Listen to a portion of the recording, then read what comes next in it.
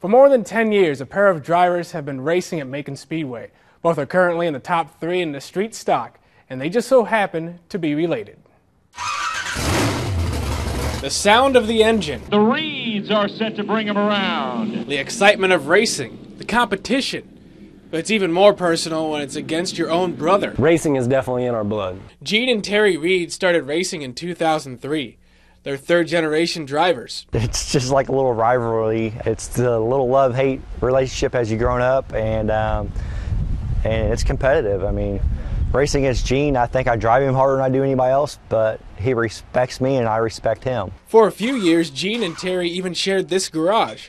Gene says working with your brother in a garage was fun. As long as I keep my head together, I would say it's good, but you know, we've had our hiccups. You know, I've been kicked out of the garage before. While at the track, the two brothers use each other to their advantage. I've got somebody to ask questions to and talk to about what his car's doing, what my car's doing, what we think we should do together as far as car setup and the changes we're going to make. If the two hit each other at the race, their mood would quickly change. If it was my fault and I hit Gene, I would apologize, but as soon as we got back on the track, we'd be racing as hard as we were before. But I'd be helping fixing his stuff to make sure he can get back out there. The Reed brothers love the competition between one another. They don't rub the wins in each other's faces, and they want each other at their best. I would say we're really good together. You know, we give each other hugs and tell each other we love them and wish each other, you know, best of luck. We usually don't rub it in too bad. We're pretty humble.